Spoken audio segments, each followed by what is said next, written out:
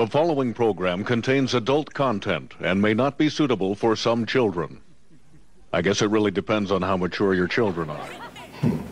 What is an open relationship? That's what I need to know first. I don't understand the concept of what an open relationship is. What is that? I guess when people are in a legend. It's a sugar and spaghetti type of argument.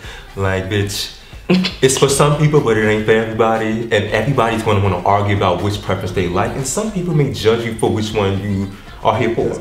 If two bottoms get into a relationship, I don't even understand that. Like, I mean, it happens. Okay, or two tops. I mean, no. I mean, I've seen it happen. Like them in that space because you trust them, but right. Usually when people come in your house, you keep your motherfucking bedroom door closed.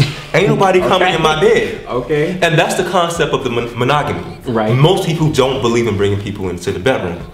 Now, you come to me or I come to you and I say, oh yeah, well, in order for this to work, in order for me to continue to love you, that's almost what you're saying. In order for me to continue to love you, or in order for me to continue to be with you, then you gotta let him come into the relationship and let me have sex with him, because I can't continue to love you not unless somebody else is in marriage. And people in the 80s believed in sex. And then you got millennials that, even though this, people like in the 80s and 90s, they didn't even believe in, women didn't believe in sucking dick.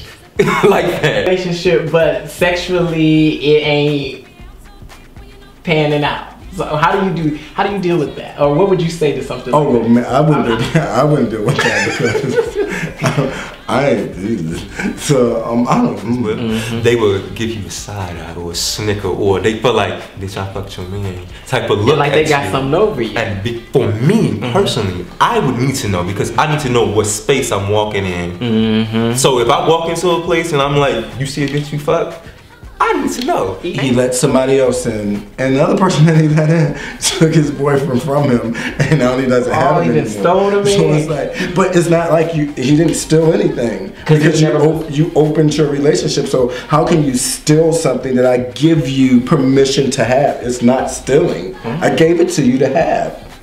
Right. So how can you steal anything? You didn't steal it. You didn't took it. I gave it to you.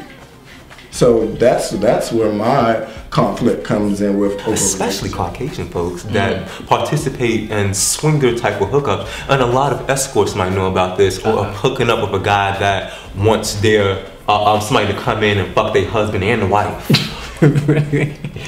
And you'll be like, bitch, what? But